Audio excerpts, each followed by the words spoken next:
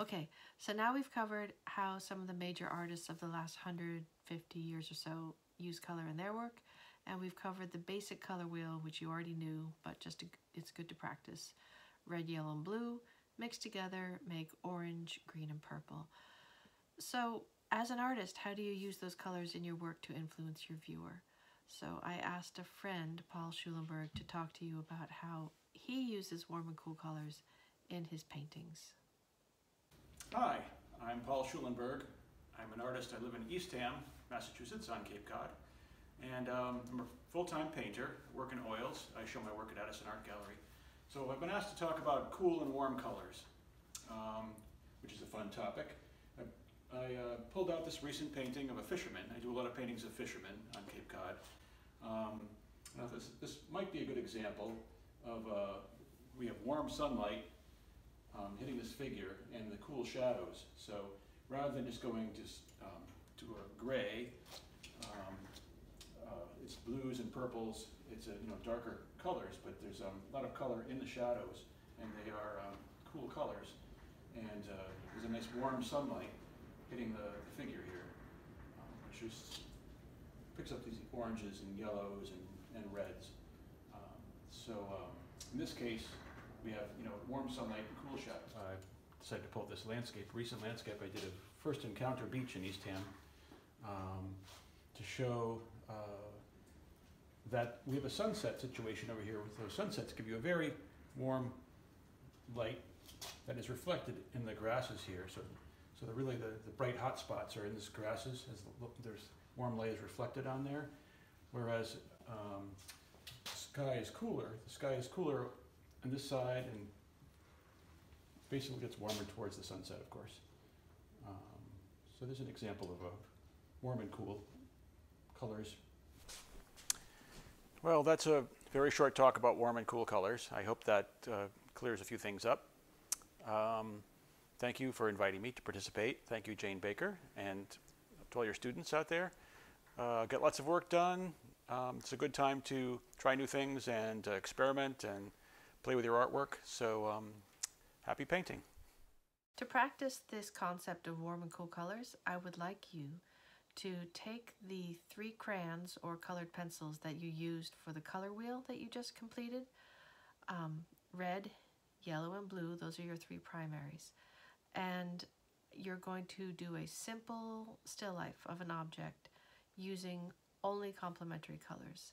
So complementary colors are opposite on the color wheel, and they consist of the 2 colors that make up the secondary colors. And so red is opposite of green, orange is opposite from blue, and yellow is opposite from purple. So pick an object, and using only red, yellow, and blue, you're going to show the highlights and the shadows of that object.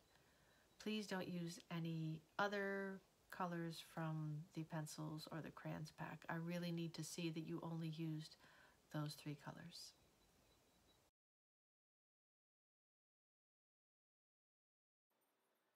Here's a quick demo of the project. You take a light pencil and outline your object, and then you take the hot color and start to indicate the bright aspects of the object. You want to leave white for the very brightest part where there's glare, but with the yellow crayon, I'm hatching and cross-hatching over the brighter parts of the pepper. Really layering the colors over and over again, going heavy on the areas that are darker. For the stem, it's green, but I only have red, yellow, and blue, so I'm using yellow to start the stem, again indicating where the highlights are. Now I take my blue crayon and I'm going over the yellow to turn the stem into green. I'm really laying heavily on the parts that I think are darker, and I'm scumbling. It's a great word, scumbling. I'm scumbling over the color, one direction and then the other, trying to give the impression of the green stem. If I go back over it with yellow, it becomes even more green, and there you have it. Now I'm taking the blue and I'm adding it over the yellow on the sides where I find shadow. So this is the first step because, as you know, yellow is opposite with purple, but for now I'm just laying on the blue because I only have red, yellow, and blue. So adding more shadow. Now I've got my cast shadow, which was there before the sun went behind the clouds. So fill in the cast shadow. I'm going horizontally against the object because it helps to ground the object on the surface. Now I've got my red crayon and I'm turning that blue into purple. I really want a purple shadow as opposed to just a blue shadow because having the opposite color complement really helps the colors to pop.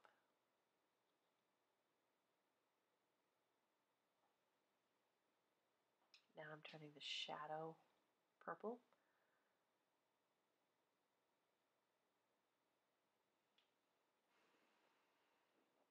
Adding more blue over it. This is just a simple demo, and there you have it.